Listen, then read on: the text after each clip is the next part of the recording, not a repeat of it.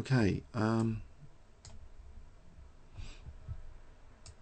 Okay, so we're going to have a look at the recent World Open games. In particular, I'm going to have a look at Michael Adams, who jointly won it with Gata Kamsky. Okay, so I'll give you a bigger... Actually, I'm just zooming in on the board myself. Okay, so this is in round one, where Michael Adams was playing black. So we're going to flip the board and have a look at how Adams beat a poor 2-2-9-2, so heavily outrated by Michael Adams, who's 2-7-2-6. So d4, we have an invitation for the Nimzo Indian, but now we go into Queen's Indian territory because White's decided to play knight f3. So Nimzo Indian fans will probably be thinking, well, they've got to learn Queen's Indian territory as well. That's, unfortunately, that's the necessary evil. If you're going to try and play the Nimzo Indian, you're going to be faced with this dull move knight f3. It's a bit of a fun killer, actually, in many different variations, just play knight f3. Because, well, it's not offering the knight to be pinned. So what do we do about knight f3? Actually, this coincides with another Grandmaster game I saw recently, where a different strategy was emphasised. That, okay, there's nothing to pin with bishop b4. Okay, so White's not getting the usual, you know, the control of e4 square. But on the other hand, you know, e4 still might be vulnerable, and c4 might actually be vulnerable in certain Queen's Indian variations. So actually b6, it creates an ambiguity, actually. Is the bishop actually going to go here to target e4, or is it actually going to go here to target c4? Two candidate squares of attack. Especially if White's considering, you know, g3 and bishop g2, then this c4 might be a bit more vulnerable, actually. And in fact, White's next move is to fianchetto the bishop, g3. So we're going to leave, you know, potentially these two candidates for the bishop. Which one's more effective? Well, you guessed it, Adams played actually bishop a6. It's theory, but it's annoying for White. How does White defend the c4 pawn? There are various ways. I think I remember reading this years ago in some middle game book. You know, maybe knight d2, but actually queen c2 is chosen, which loses focus a bit on the d4 square. You know, the queen was on d4, and actually it's now the centre of attack. The central stage is now taken for the d4 square, for black to attack d4 now. So it's caused this interruption, and now that's exploited with c5. Okay, White now goes on a bit of an adventurous gambit, which I guess is theoretical as well. He plays d5, and Adams snaps this up, and off the CD he doesn't play knight takes d5 immediately. I think there's a disaster with queen e4 check. So that's check, and also this diagonal. No, instead he must cover this diagonal first if he's going to try and munch this pawn. So he plays actually the move bishop b7, which really literally is threatening now to take the pawn, because there's no problem with queen e4, just queen e7 or something. So the pawn's actually threatened, but White makes it a true gambit now.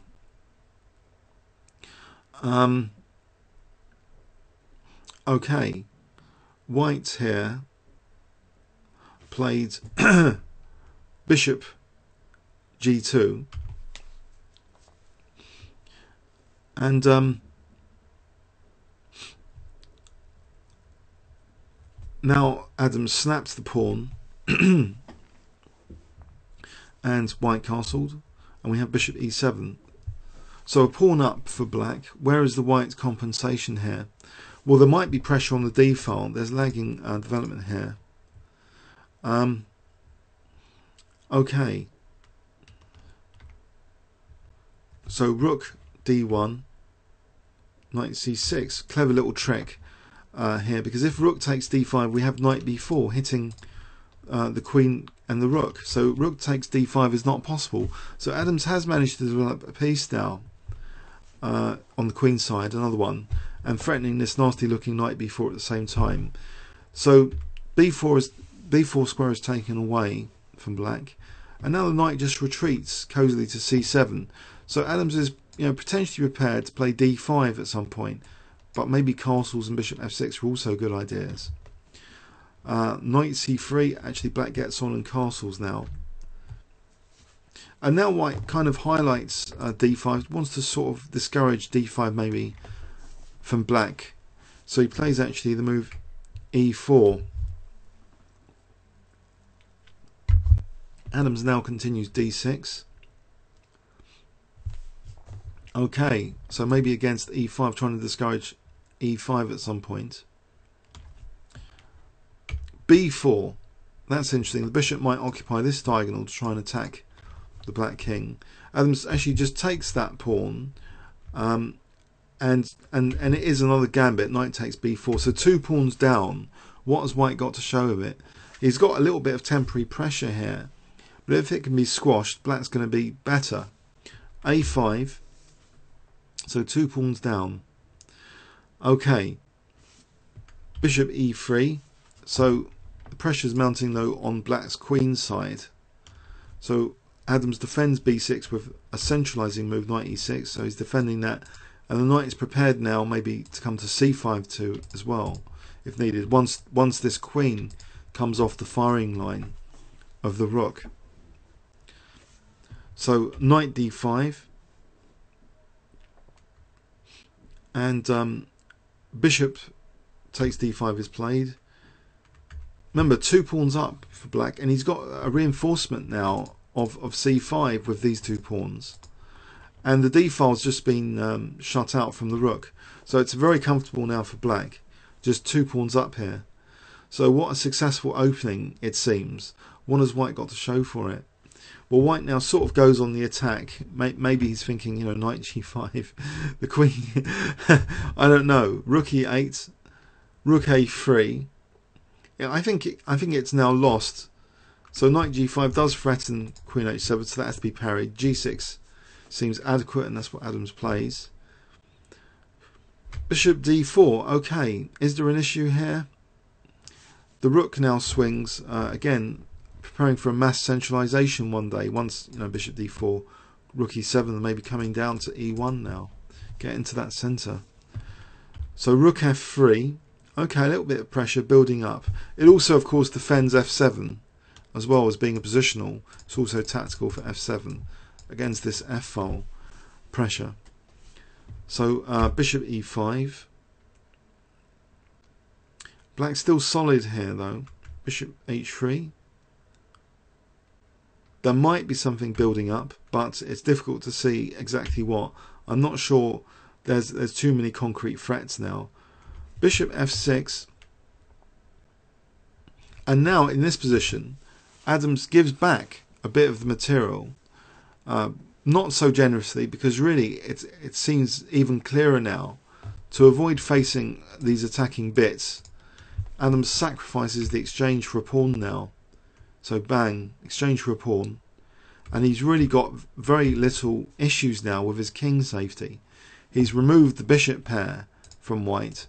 He's got an extra pawn. The knights are still nice. These guys are prepared for the endgame. Okay, check. Queen f6. White doesn't want to trade queens here.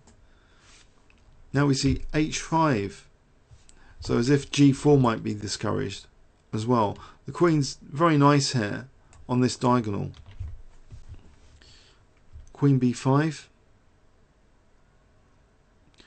Now a centralizing move, because the knight can swing into the center if needed. Knight c2. How does white defend against that? He moves the rook, but now knight d4. Big knight in the center. Not minding about losing b6, incidentally, because also he's on f3 now. Queen f3, nasty threat.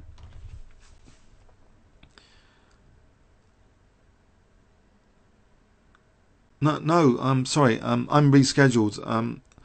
This is, unfortunately, there was a blitz tournament last night. I've rescheduled for tonight. I think Andrews is isn't it later, or is it actually at the same time now? I'm only going on till 9 o'clock London time. Is his at the same time? I'm sorry if it is. I thought his was later. No? So queen takes b6, check. wins a pawn, and it's actually a really crushing attack with the two knights now. Check. And another centralizing move now is played to threaten mate in one. Remember, the rook's like attacked. So this next move threatens mate in one, knight e4, because there's a threat queen takes g3 mate. But also it's protecting the rook and attacking the queen. And the amusing thing about this is that the point of h5 is also revealed. It covers g4, and white played now queen takes f2, allowing knight takes f2 mate. The king's actually just been mated here. There's no escape square. So that's quite an amusing end to the game, knight f2 mate. So a strange game with black seemingly nicking a pawn early on. Let's have a quick review of this game. Okay, so a queen's Indian. So b6, remember the candidate squares for attack seems to be e4 and c4 with this system. And maybe it's not so dull to play as black then, if you've got these options and you're aware of them. So bishop a6 is an exciting option to bishop b7. So still trying to dismantle white's centre to try and target either d4 or c4, or sometimes e4, but not here. So, and now d4 becomes subject of attack with this c5 move.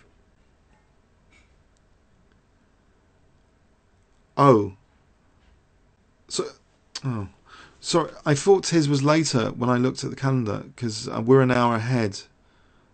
8 o'clock London time is 9 o'clock GMT. Yeah.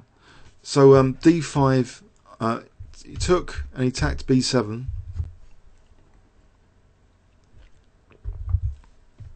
Okay, so he nicked a pawn, knight takes d5. There's no problem with queen e4 check. So bishop e7. Now we see knight c6, a clever little trick, because knight b4 if rook takes d5. So a3 now, so Adams a pawn up here, and white gets a little bit desperate to try and create more play with this b4 move. So he's losing another pawn, calling black's bluff maybe to lose another pawn. There's a bit of pressure, I suppose, being exposed on the b file to b6 later. But it's 2 pawns down. I mean, it's 2 pawns down without totally clear compensation. So the b6 pawn seems to be effectively defended with knight e6, as well as this possibility now of knight c5 on the horizon. White didn't mind closing the d file with knight d5. Okay, he's got the bishop pair. He got the light square bishop away from black. But even so, so this next stuff from Adams I think is very interesting. After knight g5 he calmly just plays g6. He's not worried too much about this bishop d4 rook f3 idea. He's got an idea to counter-sack very soon to neutralize white's attack, and this excellent defensive or positional move rook a7, not only defending f7 but in some lines after bishop d4 he's going to play rook e7 and rook e1 maybe. So rook f3, bishop e5. White doesn't really want to take. Maybe black can just take with the rook to keep this pawn just blockaded by this pawn. If bishop e5, rook e5, I think. But now there comes a very clever little trick.